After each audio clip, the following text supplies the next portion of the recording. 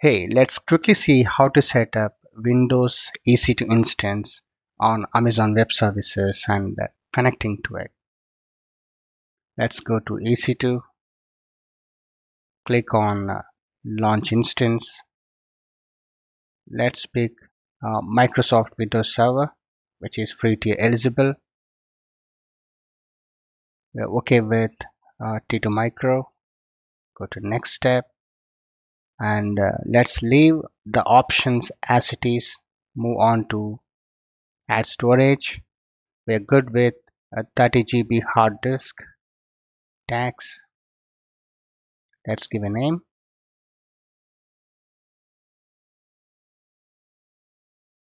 A security group. Select existing or create new. Make sure uh, all traffic is allowed, but in production environments we should customize security groups and we should keep it very secure. We should not give open access to our EC2 instances, but for this demonstration I'm keeping it all traffic. Review, launch. Okay, let's choose a key pair, acknowledge, launch instance. So this takes a while, and until that I will pause my video and I'll get back. Alright, so meanwhile, for connecting to Windows EC2 instance we need RDP. I am doing this on my MacBook. I need to install RDP Client on MacBook.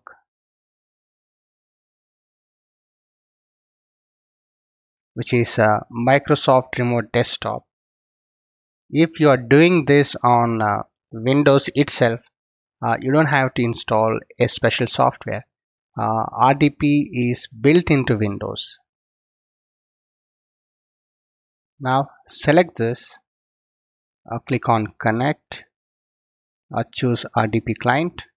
Of course, the username is administrator. That's default username of Windows in AWS. And next we will see how to get password. So here let's add a PC. Let's give the name, the host name or IP address. I'm picking up the host name. Okay, and you could say add. I will remove the other one. So let's double click this. It will prompt us for username and password. Double click username. Let's grab username.